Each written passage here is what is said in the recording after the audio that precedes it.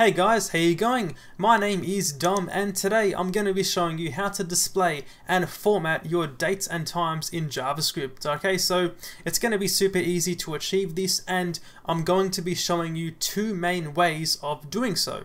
The first way is going to be using only JavaScript, so no external libraries or dependencies. And the second way is going to be using a library such as Day.js to do so. Okay, so there's pros and cons to both methods, but my recommendation in general is going to be to go with a date and time library because it can get a little bit tedious in JavaScript when it comes to working with the built-in date object. But for those smaller use cases and those edge cases, you can probably get away with using only JavaScript. So I'm going to be showing you both techniques and then you can decide yourself which route you want to go with. Okay, so let's go inside the text editor right here and take a look first at the only JavaScript example. So we can see here I've got this empty JavaScript file. So the way it's going to work is it's going to be based on a function called format date. Okay, so for example, let's define a new constant right here. We're going to call this constant myDate. And then we can make this equal to a new date object. So we can say new date just like this. And then you can pass in your date right here. But if you want to get the current date and time, you can just leave this as is. Okay, so in this example right here, I'm going to leave it the way it is, just like this. Okay, and we can now make a second constant. We're going to call this one, let's just call this myDateFormatted. So now this one right here is going to contain the formatted date for display.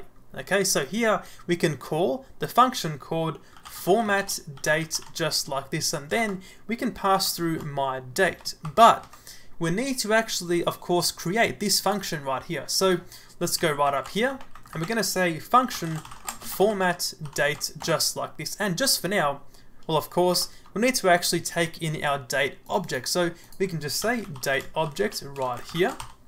And just for now, we can return dcode, for example. So now we can simply console.log myDateFormatted, and we should get in the console dcode. So saving this, and as I mentioned, we get dcode in the console right there. So let's now, of course, work on actually getting the date displayed inside here. So back inside here, I'm going to set a JS.comment right up here just to actually get some type hinting when we're actually writing out the code. So I'm going to say date inside these brackets. So now, my editor knows this right here is going to be a date object.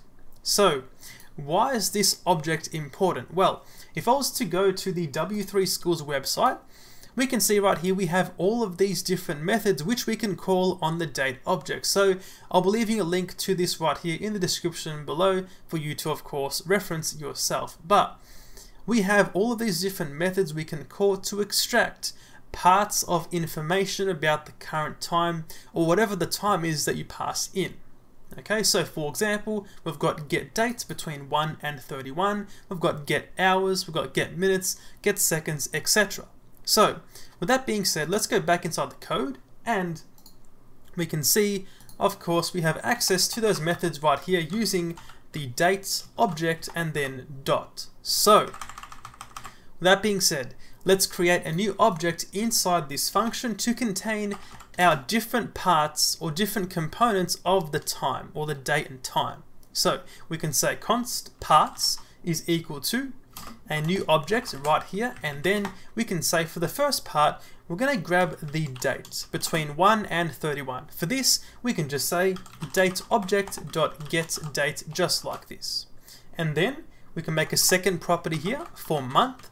This will be date object dot get month. Now get month is going to give you the month between 0 and 11, so 0 for January and 11 for December. So we need to simply add 1 to get between 1 and 12 for that month. So we can say +1 right here. The last one for now is going to be year equal to date object dot get full year to give us the 4-digit year that the date object actually is. So let's just save this, and I might just console.log the parts right here. We can now save this, go back inside the browser, and we get right here in the console, upon refreshing, we get the object right here. So of course 8 for the date, month 2 for February, and of course year 2021. So let's now grab these components and put them inside a string. So back inside the text editor, let's return from our little function here. Let's return using the backticks on the keyboard next to the 1. Okay, so backticks right there. We can then say, using $, then curly brackets, we're going to pass through here parts.date. So we're going to say the current date, then /, so day, then month. So once again, $, parts.month, then / again, then parts.year. Okay, so now saving this and going back inside the browser, we get right here in the console 8/2/2021. So that is a basic date format function. When it comes to your times, it's going to get a lot more complex, but it is still manageable. Okay, so going back inside here, now if you want 24-hour time, it's going to be easy. If you want 12-hour time, it's going to be a little bit more complex. So to achieve your 12-hour time, let's make a new property called hour, and this hour is of course going to be your 12-hour time. It's going to be between 1 and 12 for the hour. So for this, we're going to be using the mod operator. Okay, so we're going to say right here, using parentheses, date object dot get hours. So this get hours right here is going to give you the hour between 0 and 23 inclusive. So of course we need to convert that 23 or 24 hour into 12 hour. So to achieve that, we're going to be using mod right here, the %, then we're going to say 12. So you might be asking, what exactly is this mod 12? Well, I can show you. Let's go inside the browser and let's call, for example, 11 PM, so 23, then mod 12. Press enter and we get 11. So basically, mod is going to give you the remainder of this division. So in this case here, it's going to be 11. Now, that's perfectly fine. If I say, for example, 8 PM, it's going to be 20, then mod 12, we get 8. Perfect. But what if I was to say 12 mod 12? So basically, 12 PM mod 12, in this case, it's going to be 0. That is not good, obviously, because we need to actually say 12 PM in this case. Same goes for 12 AM. If it was 0, then mod 12 for 12 AM, we once again get 0. So to convert this 0 into a 12, we can just do, essentially, if I just clear this up, we can just say, if it was 0, for example, we can then say or, then 12. So now, essentially, your 0 is going to be equal to a falsy value. So it's going to be it's going to be here essentially false or true. So true being 12. So false or true, 0 or 12, you're going to get 12, and that is how that works. Okay. So that being said, we can simply say or 12 on the result of that mod. So back inside here, we can just say right here, like I mentioned, or 12, just like this. And that is the hour. Okay, let's make one for the minutes. So for this one, it's going to be easy. It's going to be date object dot get minutes, just like this. And then we can make one for AM or PM. So basically, just for the AM or PM text. And for this, we can simply check if the current hour is less than 12. If it is, it's going to be AM. So we can say date object dot get hours. Then we're going to say if it's less than 12 like this, then we can do AM. Otherwise, we can just do PM, just like that. So that is the AM or PM. So now, let's just console.log the parts once again, then save this and refresh the browser. We can see the object now contains, of course, the hour of 9 PM, and the minute is going to be 5. So now let's simply add these components inside our string. back inside here, let's get rid of this once again, and we can say at the end of this, for example, let's just do parts.hour. So parts.hour, then colon, then of course the minute, so parts.minute. Then we can just say space, then put of course your parts.am or PM. So now, saving this and going back inside the browser, we get right here 8/2/21 9:5 PM. So it's kind of working, but this minute right here of 5 looks a bit weird. So of course we need that 0 in front of the 5. So to achieve that, it's going to be super easy. Let's go back inside here. We can say for the minutes, get minutes dot toString to convert the number into a string. Then we can make use of the pad start method, and this method right here is going to allow you to essentially fill up your string. So in this case right here, I'm going to pass through 2 because I want it to actually be a minimum of 2 characters long. For 0, then 5, so that's 2. Then we can say 0 as the second argument here. So now it's going to fill up the remaining space of 2 to be 0. Saving this, going back inside the browser, and we get now 9:06 PM. So that right there is how to display your dates and times in only JavaScript. So as we can see, it takes quite a bit of work to do this, and you know, it's probably going to be easier for you if a library did that for you. Okay, so like I said, for your smaller projects and edge cases, this might be fine, but you may want to instead use a library. It's going to make it a lot easier for you. Now, just a quick heads up before we move on. If you want to, take this code right here, you can actually edit it. You can add your own components. Just take a look at the reference right here on W3 Schools. You can use different parts of this to, of course, do your own thing. Okay, so that is the first part of today's video. And if you're wondering, well, how do I pass in my own dates? Well, to achieve that, well, let's go back inside here. We can simply change this my date right here, and you can pass through, for example, let's just say you want to do the 4th of February. You just do 2020-02-04, just like that. So year, month, day.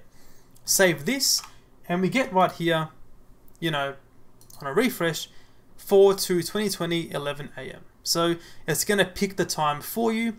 Let's just say, for example, you want to do 6 AM. You just do 06:00. Save this, and now of course you're going to get your 6 AM right there. So that is the first part of today's video. So moving on to using the library. Like I mentioned, we're going to be using Day.js. So for this one, it's a library which is super easy to use, and it works, or it's got mostly the same API and methods as Moment.js if you've used that one. So when it comes to installing your Day.js library, if you're using a bundler like Parcel or Webpack, whatever it might be, you can of course use Node.js right here. If you're using a good old browser, CDN, well, you can simply go to cdnjs.com, and of course I'll leave a link to this below as well. You can simply go to this website, and you can find the link to the Day.js library right here. So for example, I'm going to copy the first one just like this, and then going to go back and include the library in the JavaScript right inside the HTML. So we're going to say script for source, going to our Day.js library right there. Okay, so now of course we can use this library in the project. So how do we achieve the exact same thing right here with this 6 AM or this date formatting using a library such as Day.js? Well, the way it works is essentially you need to create a Day.js object much like you did with JavaScript, okay? But this object right here is going to have a lot more information and methods available on it to achieve your formatting. So let's just take a look at a quick example inside the code. So right up here, we're going to remove, or at least just minimize this function which we wrote earlier. Let's remove all of this stuff right here, that's fine. So when it comes to Day.js, let's make a new Day.js object right here. Then we can say equal to Day.js, okay? Then use parentheses and you pass through here your actual, date. So in this case, if I want to use the current time, once again, I'll just pass through nothing.